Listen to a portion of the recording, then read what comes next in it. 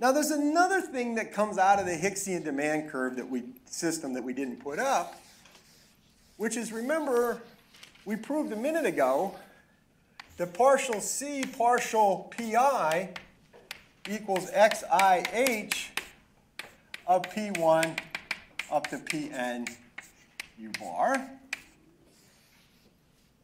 Right? We proved that that.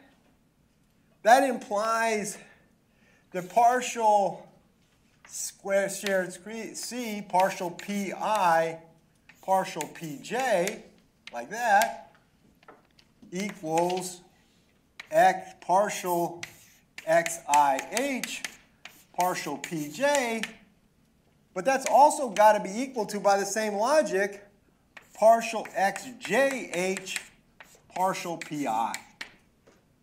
This is what's called in economics symmetry. That is,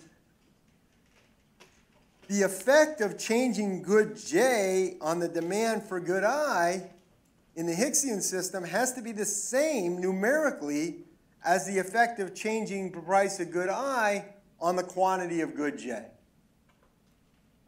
All right?